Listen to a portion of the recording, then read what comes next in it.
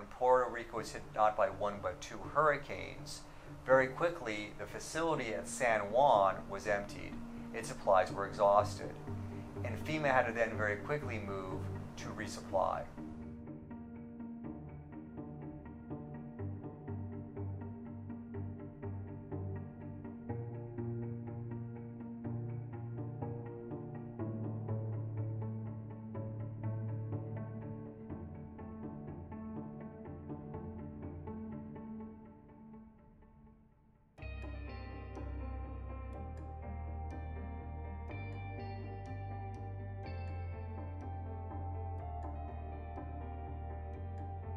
Something as simple as contracting is a critical component for good preparation.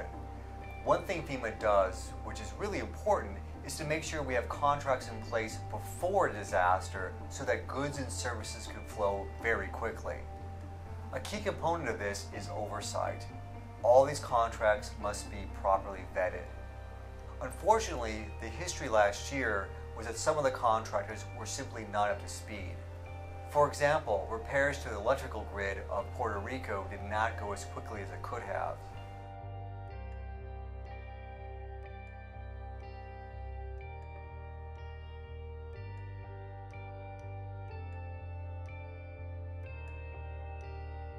What we've learned since this past summer and during this past summer's disasters was that the level of federal response had to increase.